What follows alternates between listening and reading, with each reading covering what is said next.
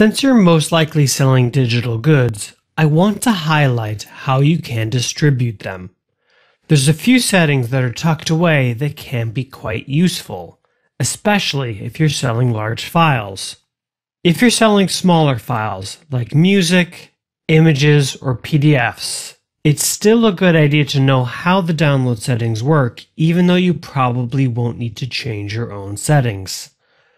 So we'll go to Downloads, Settings, Miscellaneous, and then File Downloads.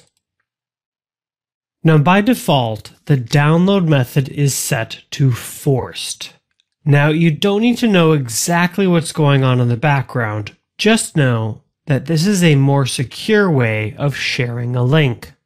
The downside of the forced method is that it doesn't always work for large files. So if you're selling PDFs or images, I recommend leaving this checked. If you're selling something large like videos, you may have to change this to redirect. It's slightly less secure, but you should avoid this issue entirely.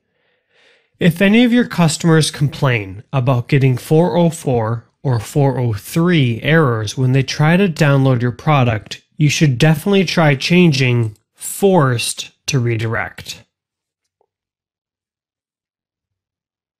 The file download limit is something useful to set. If you set it to something like 5, that's enough times so that your average user will never bug you about it. And it may annoy someone who is sharing your download link. The download link expiration is how long you want your link to work for. 24 is a little bit short for me, so I changed this to 48 so people have 2 days to download your files. And once you're done with all these, you can click Save and be done. Now, because I'm mostly selling PDFs, I'm actually going to leave this as forced. And let's click Save Changes.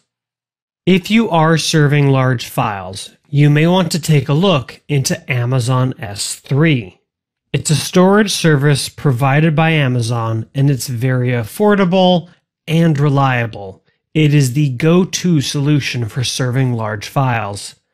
It can also keep your web server clean.